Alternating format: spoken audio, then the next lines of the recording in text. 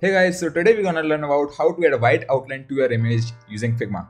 So first open Figma, place your image. So I have this image. Now I wanted to apply white border here, right? Just go here in the Figma icon, go to plugin section and you'll find this option, find more plugin, tap here. Now search for image tracer. So I already have this plugin, so I'm not gonna install it again, but you'll have to install this plugin, and this plugin is totally free. So after installing this plugin, now select your image, right click, go to plugin and select image tracer. Now what we need to do is just go here, fill and fill it white color.